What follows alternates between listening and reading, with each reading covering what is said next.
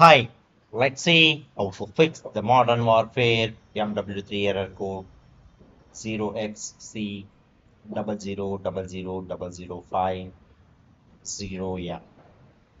If you are a dedicated to a fan of a modern warfare 3, you might have experienced the extra separating error code, which has a potential to significantly disrupt your gaming experience. So this error can be particularly frustrating as it may prevent you from fully immersing yourself in the game, leaving you in search of viable solutions. So let's see how to fix the Modern Warfare 3 error code 0xc000050. Yeah.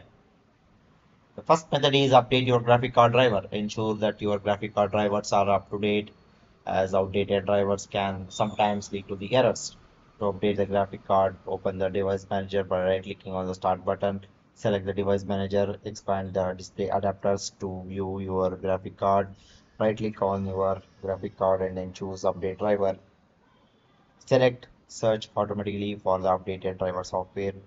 Follow on screen instructions to install any found update.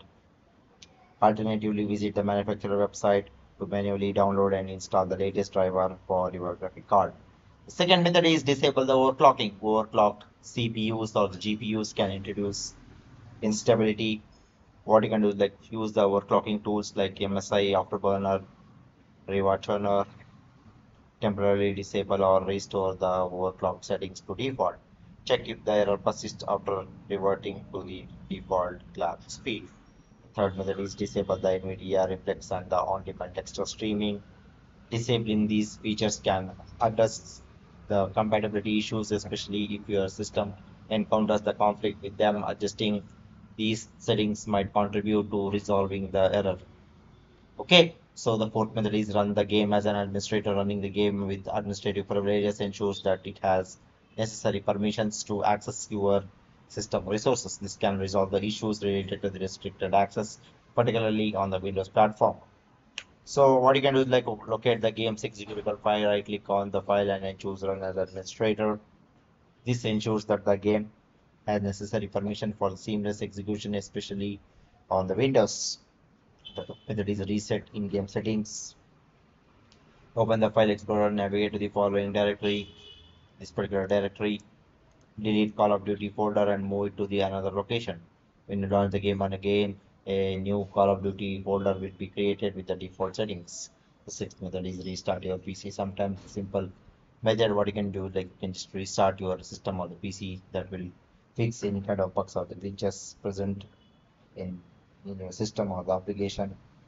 Then you can get rid of this issue. Seventh method is run the game in the full screen mode. Some players have reported that the running the game in the full screen mode instead of the window or the borderless mode can help you to mitigate the error. Launch the game and navigate the display to the or video settings.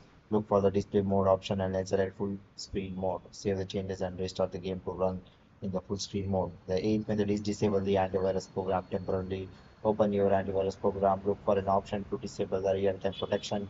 Temporarily turn off the real-time protection, ensure to enable to back it after checking if the error persists. Ninth method is verify the game integrity.